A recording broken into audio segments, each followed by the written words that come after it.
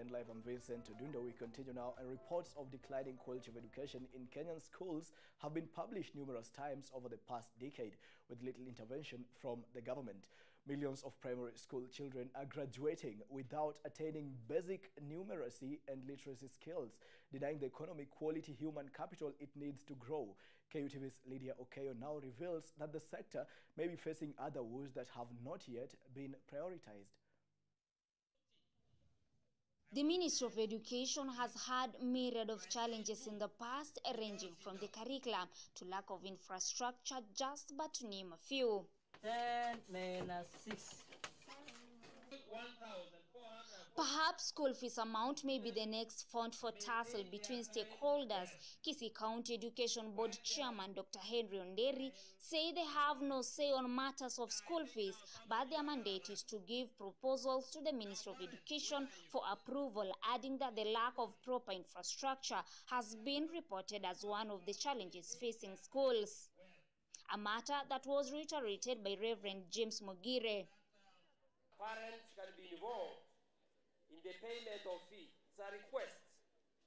But this kind of request can only be forwarded to the ministry from the County Education Board.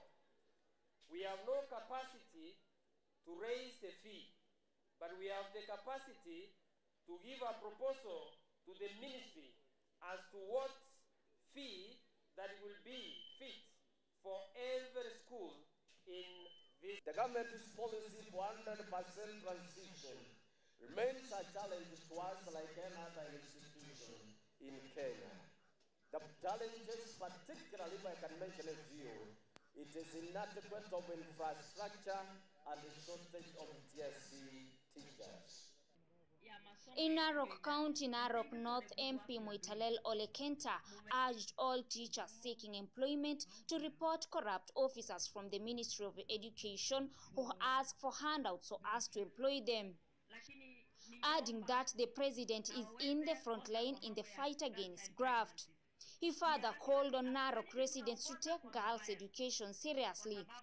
He was speaking during the 6th graduation ceremony at Narok Teachers Training College. Hata ninasikia kuna watu ati usipokuwa na pesa utaandikwa kazi, na naomba kitu moja, kama kuna mtu ameambiwa ati apeane kazi ndio apewe kazi, apeane pesa, tafadhali enda ustaki hawa watu, sababu hiyo ni ubaya, hiyo ni kuumiza watoto, kuumiza wazazi, kuumiza the future of this country, na tunajaribu kupigana na corruption. Tukiamuka kuna hii, ningeomba watoto wangu musike hiyo tabia, sababu haitatusaidia. Hii nchi inaharibika na tunataka muwe wale watu ambao wataenda kuturudisha kwa laini. Tunataka mturudishe kwa barabara. Philip Kioko from the Ministry of Education stated that the ministry is determined to strengthen the teachers' education program, adding that the government is determined to modernize the institutions by replacing the current P1 training with diploma education.